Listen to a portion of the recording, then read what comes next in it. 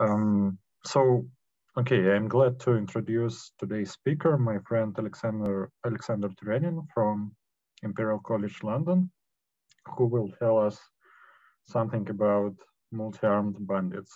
So, Alex, please. So, hello everybody. Thank you very much for having me. My name is Alex Terenin. I'm based at Imperial College London. And this tutorial is not about my work. This tutorial is about presenting some really classical theory by now on multi-armed bandits and explore exploit. This theory is a basic building block of algorithms, many algorithms in reinforcement learning, and it's kind of interesting in its own right. So this is really about presenting the key ideas. I will focus on ideas more than on formalism. And the idea is that if you understand the ideas, you can figure out the fine details of the formalism. I also won't be completely comprehensive and present everything one would want to present because that would take too much time. So I'll focus, for example, on the precise problem setup, why it's formalized the way that it is, and how kind of basic techniques of analysis for most algorithms proceed. So that's kind of the preview. And with that said, let me go ahead and get started. So this tutorial is on multi-armed bandits. Now, what is a multi-armed bandit? This is sort of almost a famously obscure problem name. And multi-armed bandit really comes from a casino analogy. And the casino analogy works like this. You're at a casino and in front of you is a multi-armed bandit, which is a 1950s era American name for a slot machine. And if you went to the casino nowadays, I don't think I've been in a casino once since becoming old enough to go. But if I had, I've walked kind of past them. And I would imagine that nowadays slot machines have buttons that you press. But back in the 1950s, apparently they had arms that you could pull. And so the idea is that in front of you is a slot machine and you pull one of the arms. And after pulling the arm, you receive a certain amount of reward. For example, a certain amount of money. Different arms will have different rewards. And so the question basically is, which one do you pull? Assuming there is some kind of fixed cost to play and we kind of don't really worry about the costs. We want to talk about maximizing the reward that you are going to receive from the multi-armed bandit. And so this problem is interesting because a priori, you don't know what the reward is for each arm. This is something that you need to learn by interacting with the bandit. Now, we assume that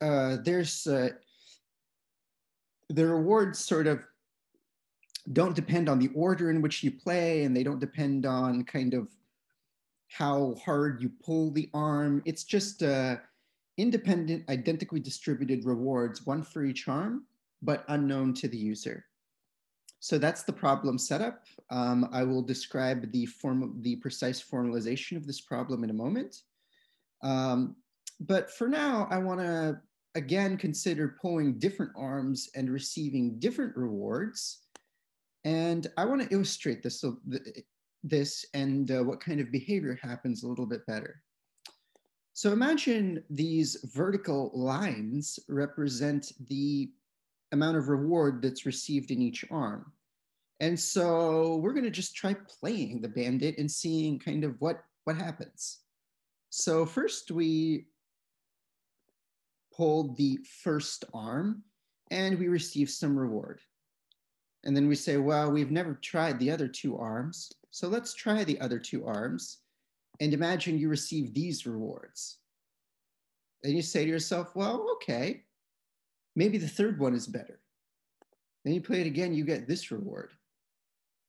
And then you say, okay, so maybe the third one isn't actually better. Maybe I don't like it because it's sort of very risky. I might get more reward, but I might get a lot less reward. So what if I try the first arm? Well, I get this reward, which is sort of, I don't know, not very promising. And then you try the second arm, you get something better than what you first saw.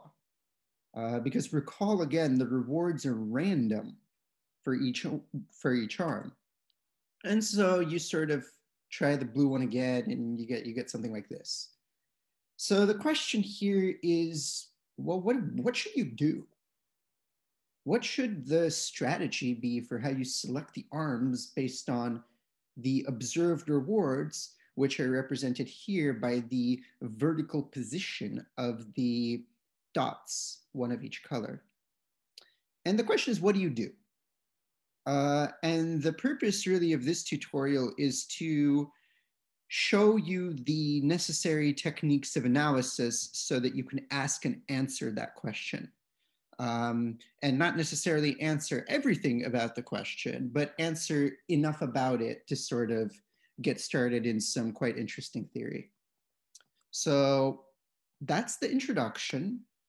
And so now let's talk about formalism. So the formalism for this problem is going to be as follows. We have a function. It's a function that takes as input an element of an abstract set X and gives you back a real number between 0 and 1. Now, for this talk, X is going to be a finite set with cardinality K, and X is going to be thought of as representing the indices of the arms. So there's going to be a single element in X, one for every arm. And so for the previous example, we would have had K is equal to 3. And for this talk, I'm also assuming that the true rewards are bounded. They're between 0 and 1. I don't have to assume that. But if I don't assume that, then the analysis is very similar, but it's more technical. And it will become clear why in a couple of slides. So for purposes of presenting the simplest setting that I can show you, I'm going to stick to bounded rewards. And this turns out not to really matter that much as far as the key ideas go. It sort of doesn't take too much extra work to do much more general case. So we're not losing very much in terms of ideas by restricting to that. And the goal here is to compute the maxima of the function f of x, which I've described here. And so this right now looks just like an optimization problem. And it's kind of clear from the previous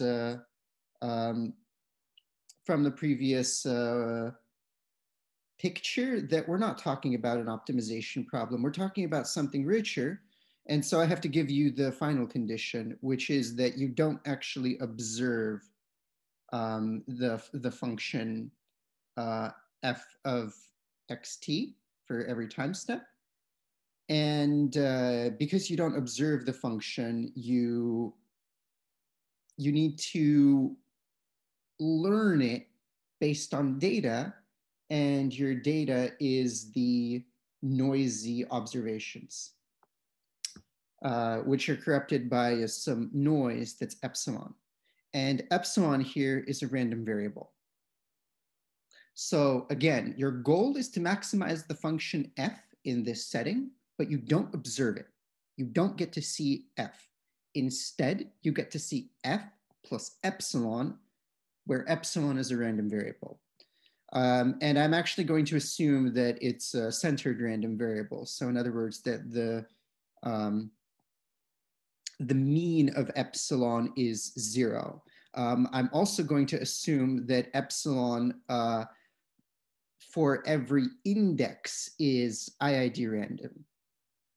So in other words, if I choose a different x of t, so epsilon, let's say epsilon x1 and epsilon x2, if x1 and x2 are the same, then the distribution of epsilon x1 and epsilon x2 are the same.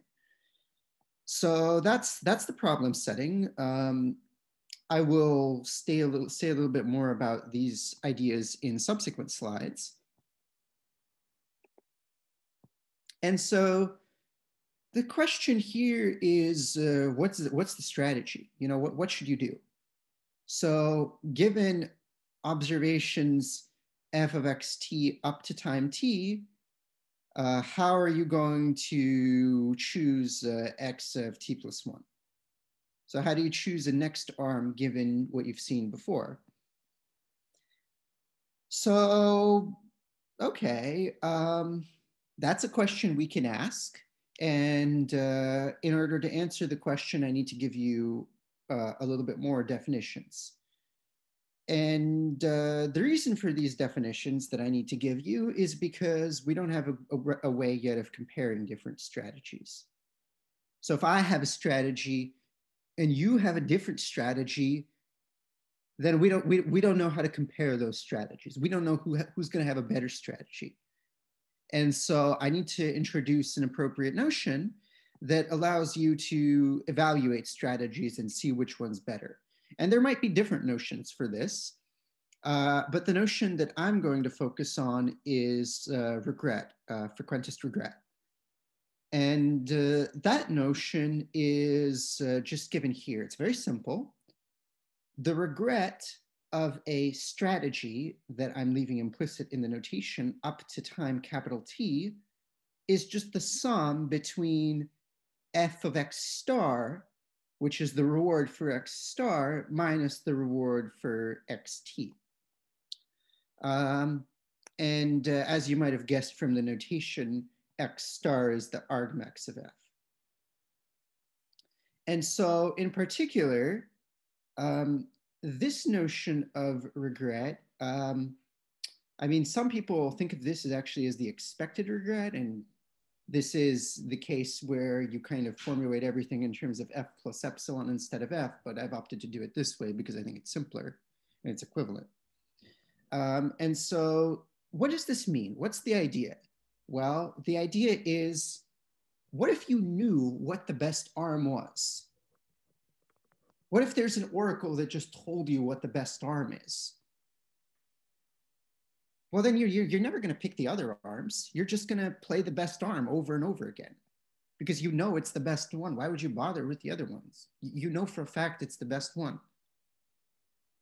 But in reality, you don't know what the best one is.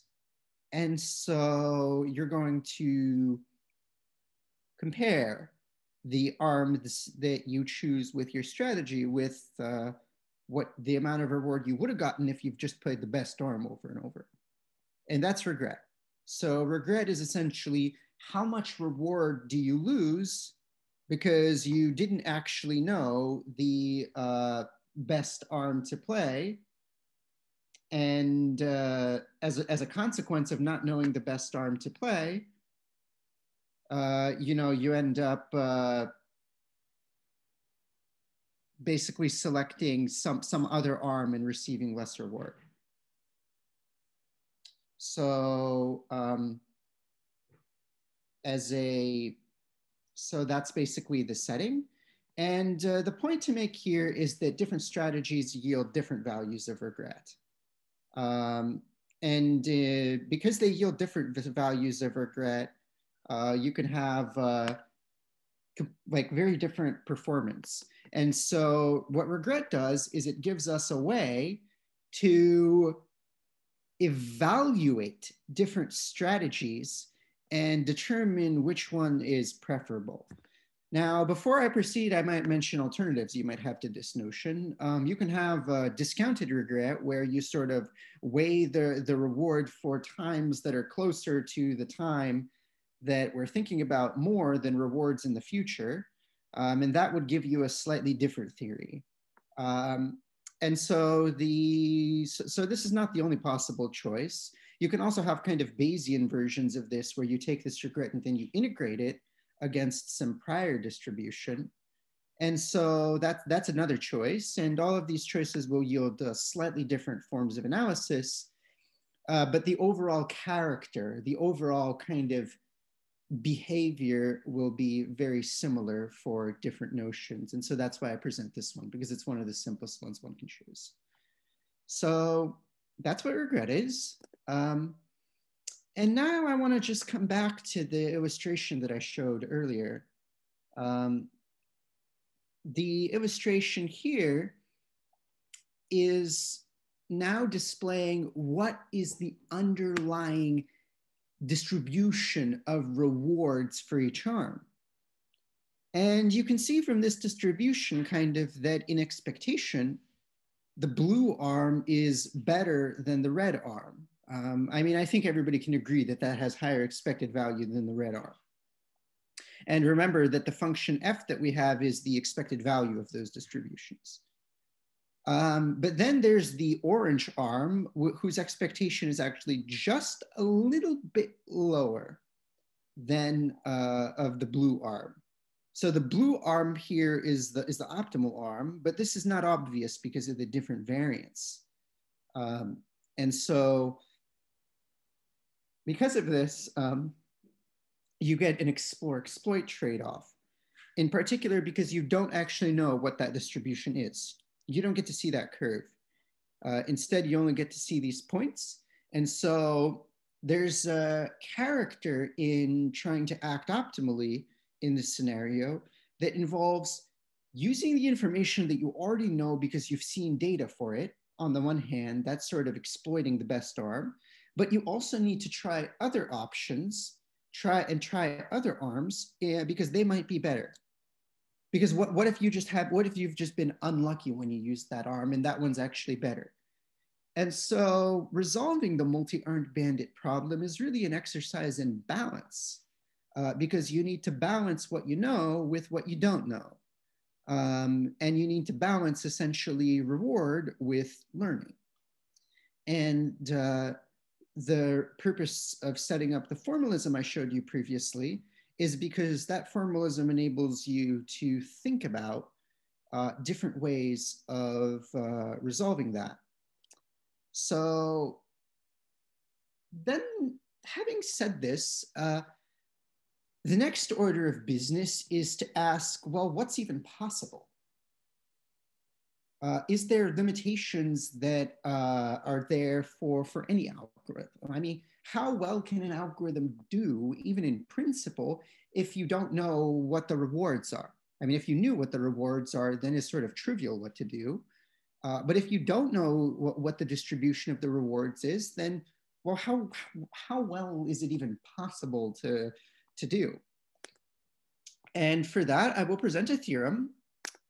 The theorem says that for any algorithm, there is a reward and there is a reward distribution. I'm kind of leaving that implicit here, such that the expected regret is asymptotically lower bounded by square root number of arms times the amount of time that you're going to consider.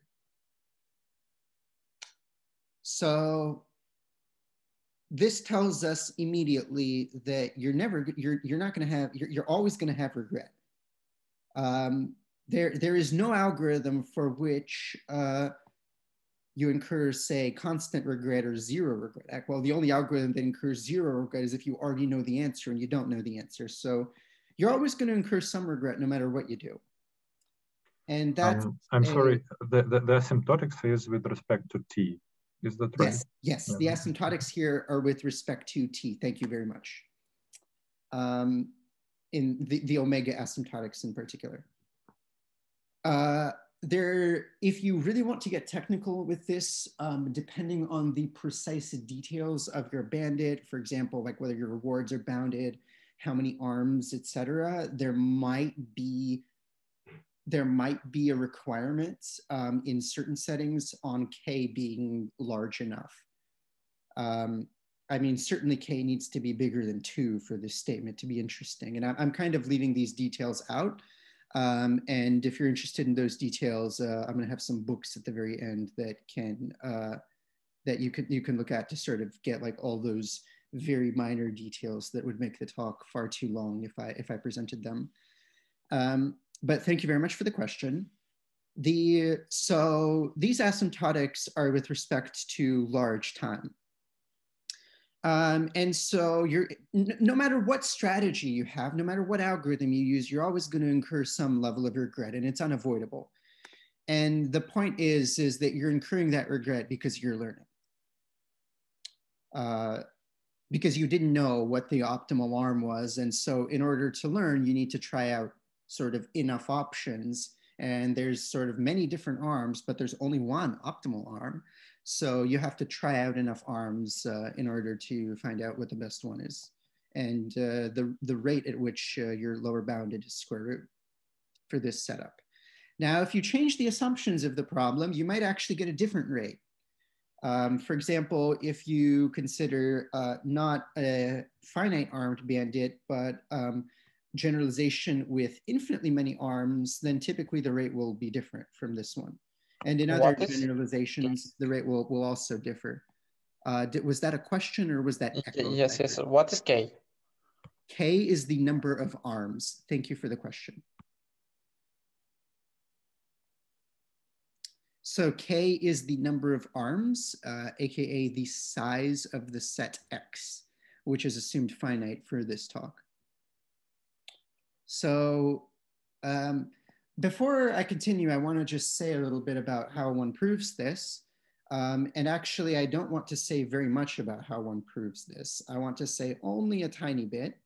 And the tiny bit that I want to say is that it involves ideas from information theory. So in particular, you start thinking about, well, you say something like, well, if I have an algorithm that does well on this bandit, then I'm going to construct a different bandit that it's going to do badly on. And I'm going to use ideas from information theory in order to kind of make that argument precise. So things like Kolbach-Leibler divergences and these sorts of things. So that's and you know, appropriate inequalities in that setting too. So that's all I want to say theoretically about this. If you're interested, have a look at the books because they do a good job at presenting this idea. And the reason I don't want to say much about it is because I actually want to focus on upper bounds for regret rather than lower bounds. And in order to do that, I'm gonna give you first the idea for how you're going to construct a kind of a good algorithm for this problem. And in order to give you that idea, I need to present an auxiliary result, which is Hufting's inequality.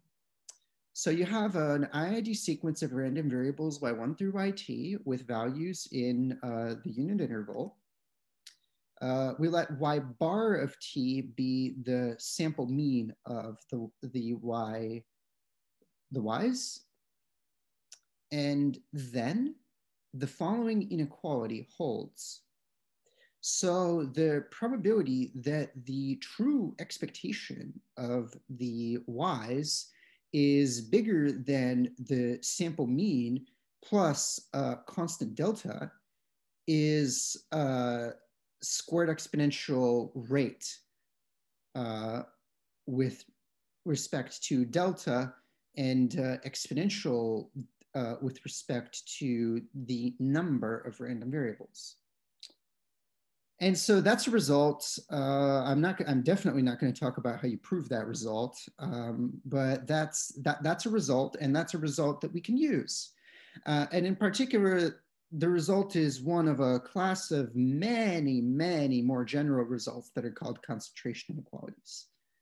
And they're called concentration inequalities because this is really about how the distribution of things like empirical means of a collection of random variables is usually much narrower than the distribution of the random variables themselves.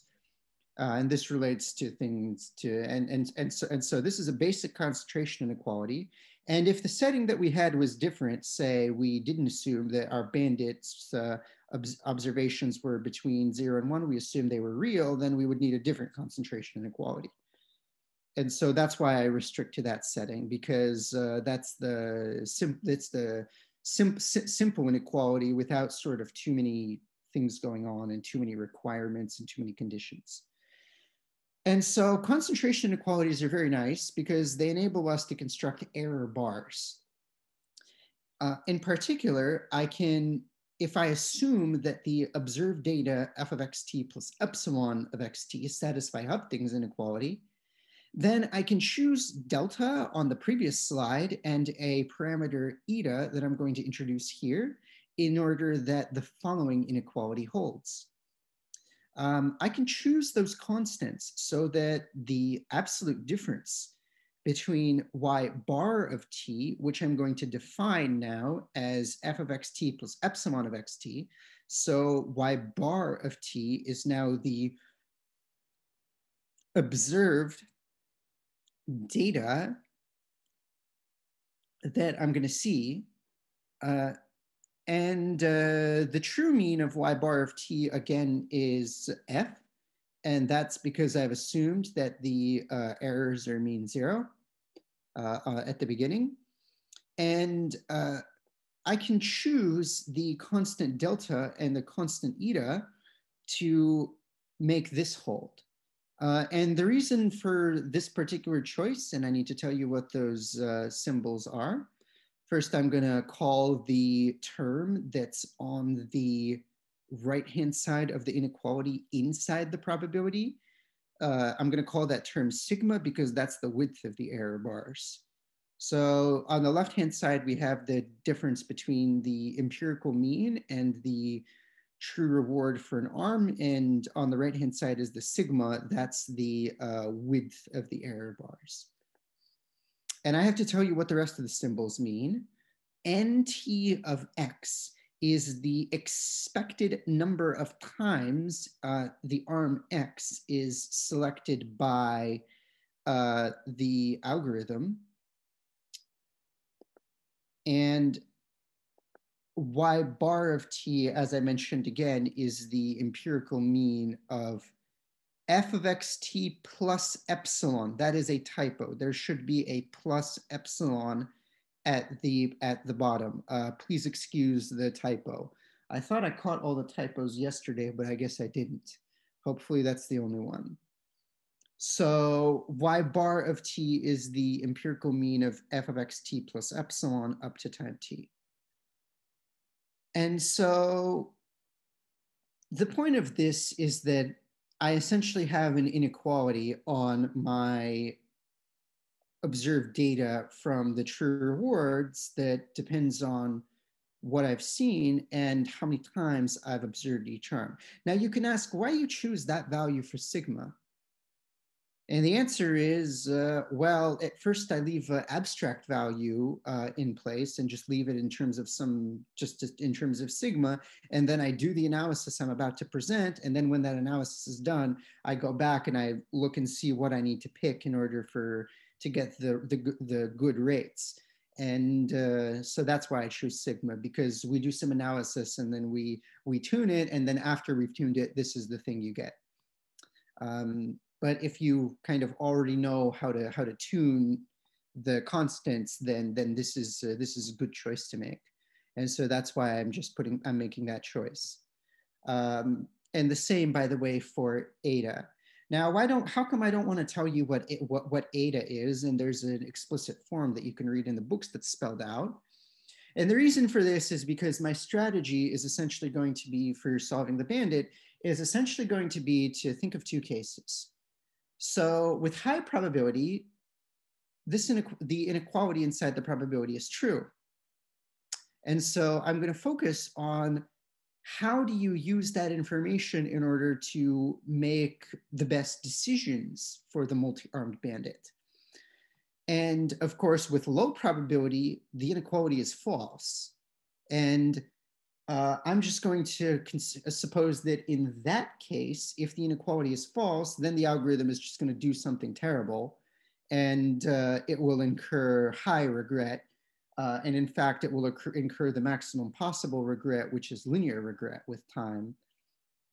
And I'm just going to, part of the reason you need to choose the constant delta and here sigma to be what it is to ensure that the probability that the error bars fail decays kind of quickly enough that it's asymptotically negligible. And so that's the purpose of eta.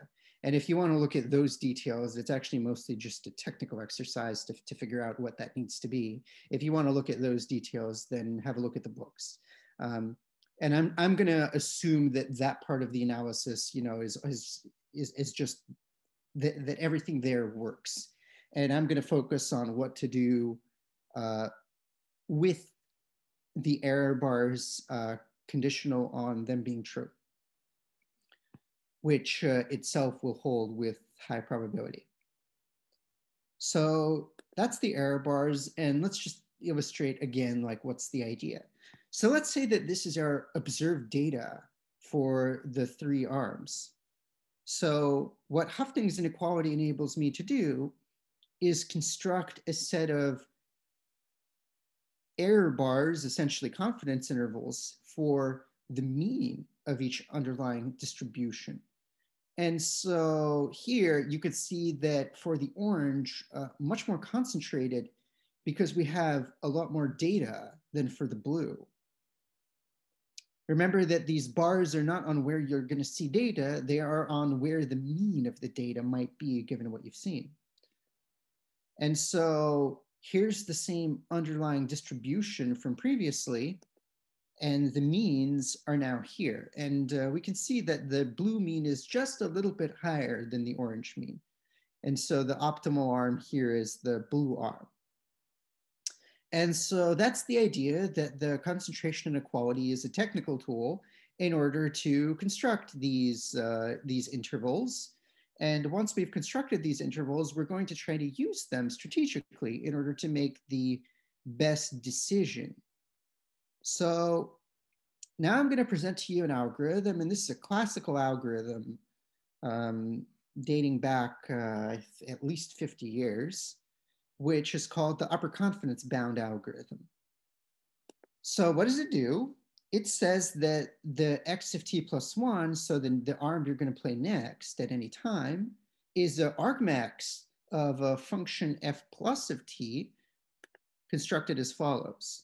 So f plus of t and f minus of t, I'm going to define both of them, is just equal to the empirical mean for every arm plus or minus the width of the error bars. So that's what f plus and f minus are at time t. That depends on the data that you've seen. And I'm just going to take the next arm to be the argmax of that function. So what's going on here? So what I'm saying is construct some error bars using the concentration inequality. Then we look at the error bars, and specifically we look at the upper error bars, and the arm that we're going to pick is going to be the maximum error bar. And that's what the UCB algorithm will do. Note that this is very different from picking the arm with the best empirical mean, because you don't just take into account the best rewards you've seen, you also take into account the uncertainty, which is controlled here by sigma. And so that's the algorithm. That's UCB, that's how it works. It's kind of a very simple algorithm. And here's the theorem. So Hufting UCBs, in other words, UCB built on top of Hufting's inequality in this setting, you can have a version of UCB with different concentration inequalities in many different settings, but Hufting UCB's regret satisfies the following. It's asymptotically upper bounded by square root kt up to a logarithmic factor. So the tilde in the big O is denotes a possible logarithmic factor that I'm not writing. And so that's the regret that Houghton UCB satisfies. And this is uniformly for all possible reward distributions. Now, I'm just going to pause on that point because it's important. The uniformity here is with respect to the distribution of rewards. And so that means is that no matter what the bandit problem that I'm looking at is, it doesn't matter how difficult it is, I'm going to have this rate. And that's actually, you can consider another analysis that you could do instead of this analysis, where instead of having a rate that's uniform for all f, you have a rate with a constant that depends on the specific rewards. In other words, you could have a scenario where if you have a more difficult bandit problem, and the reason a bandit problem might be more difficult is, for example, because you have two reward distributions that are very close relative to their variance. So if you have two rewards that are very close relative to their variance, then it's very hard to tell them apart. And so that's a more difficult bandit problem. And in that case, you can also consider an analog of the analysis I'm going to present, which gives you rates with a constant that depends on the difference between expectations, for example, or some other similar factor. And the techniques for doing that analysis are very similar to the ones that I'm going to show. In fact, it's probably, you probably don't need too much extra help on top of what I'll show in order to do that analysis yourself as an exercise, say. So the techniques are very similar, and that's why I focus on this case. There was a question? Yeah, I'm sorry, a small question. Although we have defined the regret to be deterministic, here we have expectation, and this expectation is with respect to... This is a typo. This is a typo. There shouldn't be, just so it's not wrong, because the regret indeed, and this is again because I've kind of tweaked these slides a bit, so I apologize. There should not be an expectation on the left-hand side. It's redundant. I thought that there should be expectation, but with respect to randomness of the strategy, which depends on the data that we have seen so far. And excuse me. Sorry, you're actually correct. That is the... I thought I missed a typo yesterday, but I didn't miss a typo. That expectation should be there. And I'm always very worried about typos. So thanks for bringing this up. But yeah, the expectation here is with respect to the rewards that are received, and therefore the decisions that the strategy makes, which even if the decisions themselves are deterministic, are going to be random because the rewards that you see are random. Thank you. Yeah. And sorry, I totally gave the wrong answer for a moment, and I apologize for that. So that's the expectation. And so at least unless I don't have the other definitions kind of in front of me, so, and I don't want to go all the way back them now, but one can sort of check this later. But if you make even if there's like in some kind of issue here with formalism, if you make the appropriate changes, everything I said will make sense. And I'm just going to ask you, trust me on that, because the theory is classical. But thank you for the question. So going back to the point that I was making previously, what this result tells us is that well-calibrated error bars lead to asymptotically efficient algorithms. So in particular, if you sort of use UCB as your strategy and your error bars are sort of, your concentration inequality is sort of the appropriate degree of tightness, then it's not just some loose inequality that nobody ever writes about because it wouldn't be interesting. Then in this case, you get asymptotically efficient rates for the regret. So how do you prove this? What's the idea? What's the key idea behind this argument?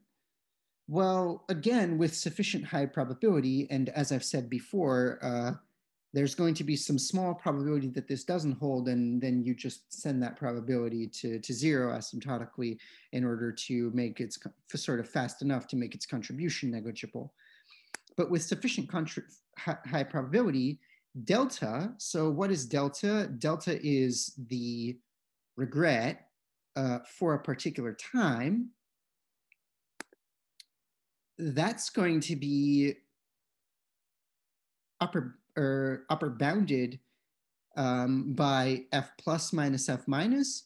And the reason for this is because with high probability, f is upper bounded by f plus and lower bounded by f minus. So minus f is upper bounded by minus f minus. So all we've done is replaced the true unknown function with the error bars in our analysis. But that's upper bounded by f plus of t of x of t. Now, why is that the case? Well, that's because x of t is by definition the maximum of f plus of t. So x of t is the maximum of f plus of t, and so it's bigger than any other x, and in particular, it's bigger than x star.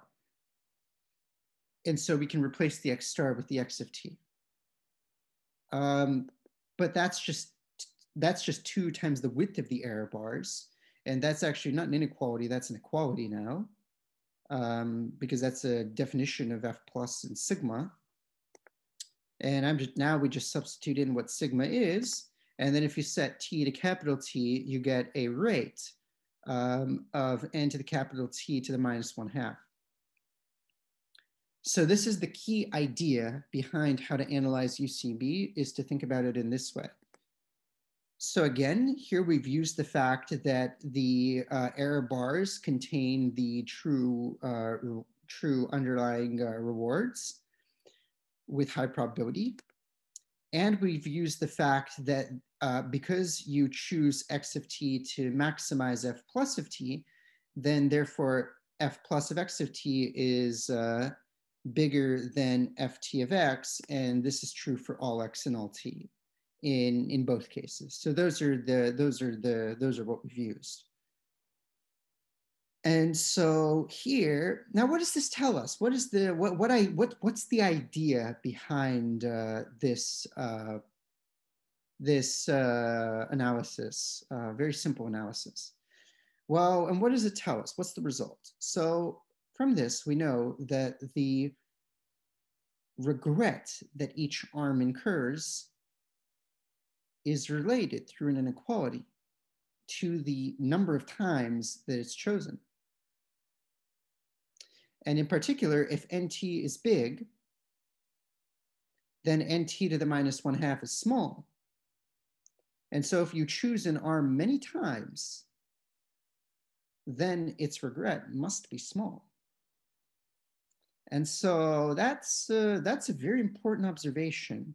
And if you make that observation, you know, you're actually quite far in proving the bound that I showed you earlier. This observation is kind of enough to suspect that, you know, maybe you'll get low regret, but we want to do more than that. We want to know what the rate is going to be. And so again, I'm just going to illustrate kind of the meaning of this calculation. So here's our data, here's our error bars. And if we look at the error bars, then the amount of times that we're going to pick an arm is going to be related to the width of the error bars, which are shown here. So that's what we learn by doing the analysis that I showed you on the previous page. Okay, so with this in mind, let's finish the argument. And so then you consider the expected regret with respect to random rewards. And now that's just again, the regret. And I'm reminding you here that that's what the deltas are. The deltas is the x star minus x of t.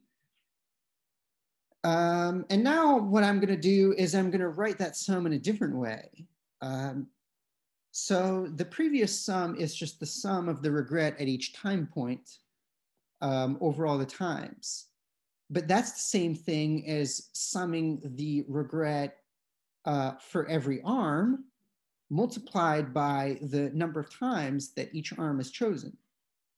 So all I've done here is rearrange the sum and combined terms in the first summation, combined terms that all involve the same arm and multiply by the number of times the arm is chosen. So this is the fact that this is an equality is sort of, it's pretty obvious. And again, the meaning of this is that I have the regret is the sum of the difference between the optimal arm and the arm I picked over all the time steps. And that's the same thing as looking as the regret for every arm times the number of times that I play that arm. So that's all that happened here. It's just a rearranging of the sum. And the previous slide tells me that this delta is up to a logarithmic factor square root rate. And so what do I do then? Well, I just combine those terms and I apply that inequality. And I get this particular expression. But this is now, you know, pretty simple. I take the big O with the tilde, I pull it out of the sum, and then I apply essentially a consequence of Jensen's inequality and get a square, basically to take that square root and pull it outside the sum. But because I'm applying the analog of Jensen's inequality, I get this k factor for the number of terms inside the sum. Recall that the size of x is k. And so there are k terms inside the sum.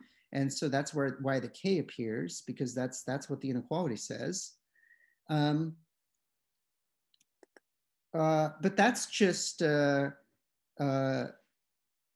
big O with the tilde of square root kt. And the reason for this is because if you look at the sum over all the arms of the number of times each arm was pulled, well, that's just the total amount of time you've played. That's just the total amount of time all the arms have been pulled, which is equal to the total amount of time you've been playing.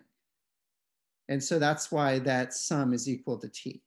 So again, sort of this analysis is very straightforward, very elementary even. And there's the result. If you really want to make like all of this completely formal, you have to deal with, well, what if the inequality doesn't hold, and all these like more or less like formal matters.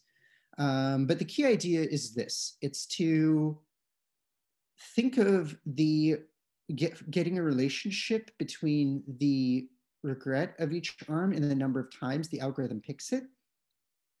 And then once you have that relationship, essentially just plug it into these expressions and apply some sort of basic analysis and get the rate that I've written here. So that's essentially the whole idea behind the argument. And if you want the full precise argument, it's in all the books that I'll list later. So that's really all the main ideas I wanted to present. And so I want to just conclude sort of the last part of the talk by talking about some extensions of these ideas. The first extension is you can be more careful and more like clever with your, essentially with what kind of, exactly how you deal with the concentration inequalities. That's the primary factor. And as a consequence of being more careful, you can remove the logarithmic component from the rate. And this is true not just for the Bernoulli bandit that I've presented, it's also true, or excuse me, for this bandit with the, not the Bernoulli bandit, it's the bandit with the rewards in the unit interval. It's actually true more generally for bandits with with rewards that are real valued, as long as the reward distribution's sub-Gaussian. And the proof of that case is very similar. It's the idea behind it is identical to the idea that I presented.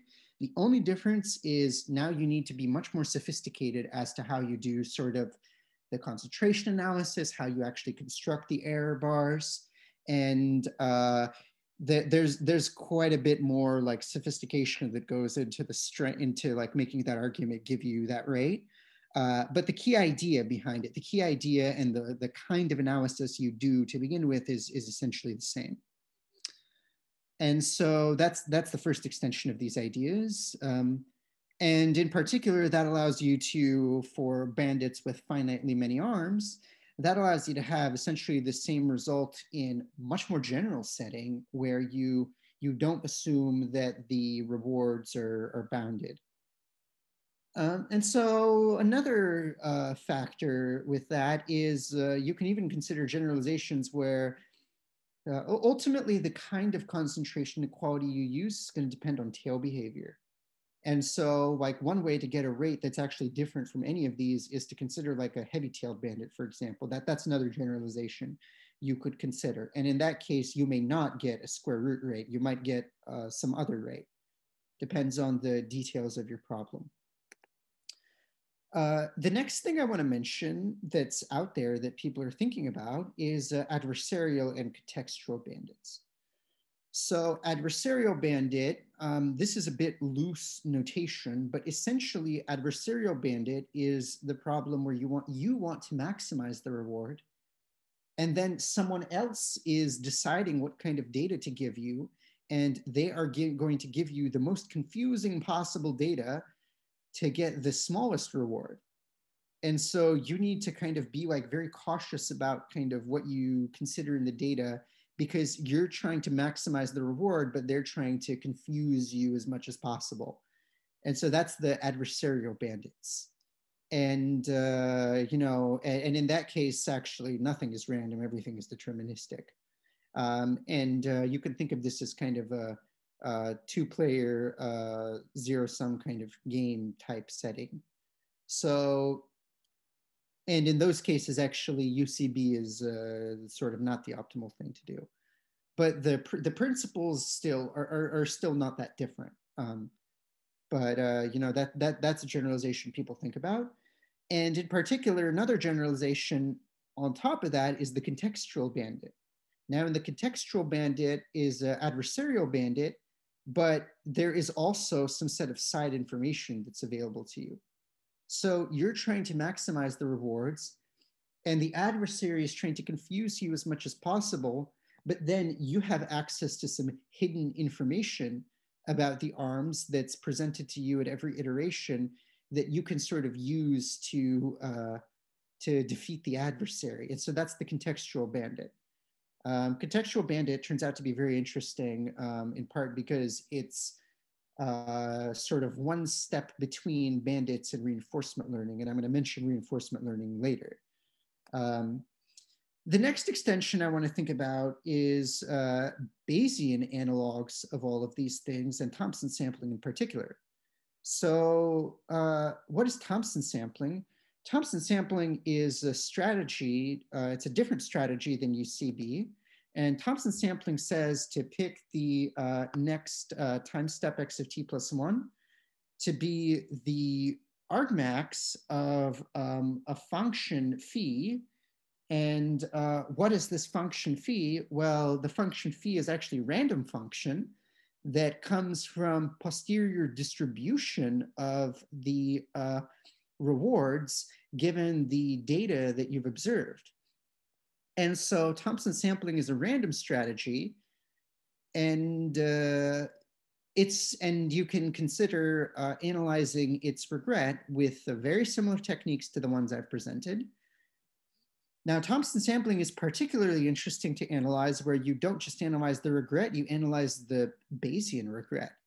And the Bayesian regret is the expected regret under the prior distribution that you select for your posterior to construct your posterior. So, and you can do very similar analysis in that case. The details a little bit different, but the key ideas are essentially the same for showing. And for this particular problem, if I recall right, Thompson sampling gets the same rate that UCB does. So you get essentially a square root rate as well for that problem. So they're both sort of different strategies, and one of them is a deterministic strategy, the other is a random strategy, and they both have sort of asymptotically very similar performance. Now, on a real world problem, they might have different performance because of behavior that's outside of the asymptotics. And so Thompson sampling is often used, for example, if you have a multi-armed bandit and you want to do a parallel bandit. So at every iteration, you don't just select one arm, you select multiple arms. And so in that case, Thompson sampling is very nice, but it's very easy to generalize to that setting. Instead of drawing one x of t plus 1, you just draw like a couple, like some finite number of them and pick all of those arms. And so Thompson sampling has very nice parallel behavior, and that's one reason you might want to use it instead of UCB. But even though empirically, if you just use it in like one at a time compared to UCB empirically, maybe it does a bit worse, but this is due to constant factors. But then you can do parallels. So it's just another kind of useful tool to have and a useful algorithm to know about in this setting. And the final thing I want to mention in the bandit extensions is this problem called partial monitoring.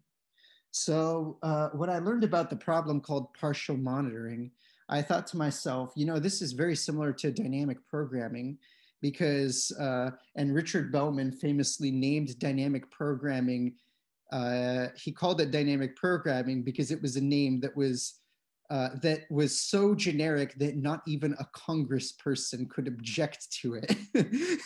That's kind of the famous story. And so partial monitoring is also of this flavor. It's a name that is so generic that not even a politician could object to it. And I think that's quite humorous. So what's partial monitoring? Partial monitoring is an extension of adversarial bandit where you never observe the rewards at all, and you don't even observe a noisy version or an adversarial version of the rewards. Instead, there is an observation operator that determines what you observe. And in particular, you might pick one arm, but then your observation may tell you something about other arms.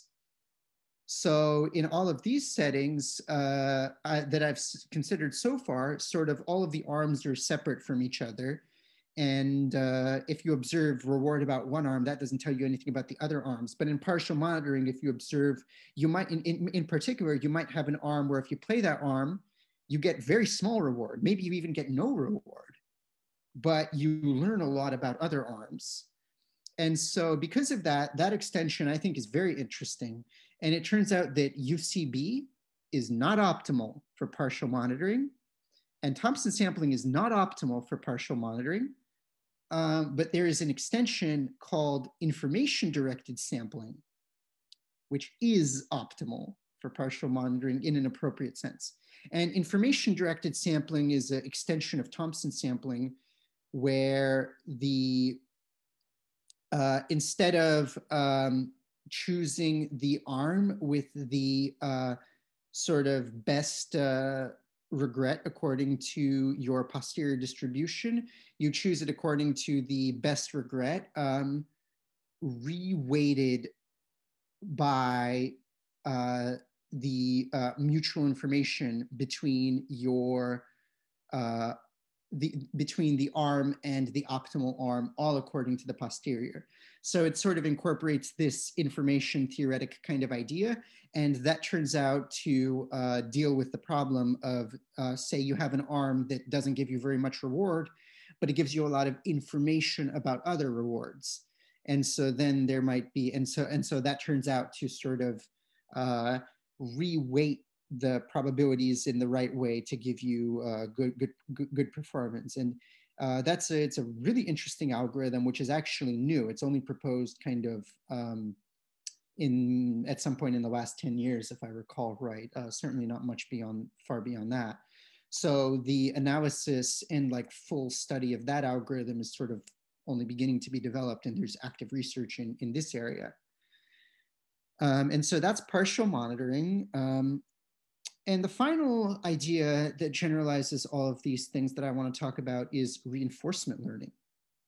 And so in reinforcement learning, there is an agent that interacts in an environment to receive some kind of reward.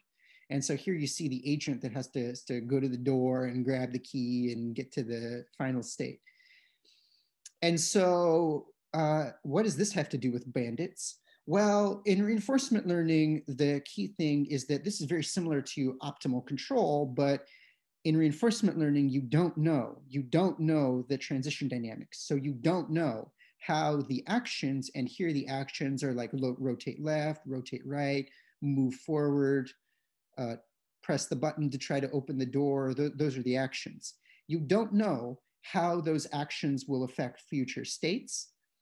And in particular, because of that, you don't know what the rewards are. And depending on how you formulate precisely, the environment might be stochastic or the rewards might be stochastic, and both of these are possible. And because of this, you sort of get an explore-exploit trade-off in this setting that's very similar to the setting in bandits. And it turns out that UCB generalizes to this setting as well. You can, instead of building error bars on the reward distribution of arms, you can build analogous like confidence sets on the set of possible transition dynamics or on the value of different states, and or on the things like Q functions, if you're familiar with those. And so because of this, UCB can also be used in this setting, and whether or not it's optimal depends a lot on the details of exactly how you formulate and formalize kind of the setting and the precise assumptions. There sort of is a lot more choices to be made as to how to set the problem up here than in the bandit case. And those choices lead to like a very rich set of possible theory as to what kind of regret bounds your algorithm gets. These ideas are sort of, there's a lot of work being done on this area now, and I think they're not at all like completely understood. So this is, another like area of active research. And so I want to conclude now with some references. There's a very nice book by Alexander Slivkin which is called An Introduction to Multi-Armed Bandits, which is sort of a very accessible introduction. So if you're new to this topic, this is the book that I would recommend because it's very accessible, it's very intuitive.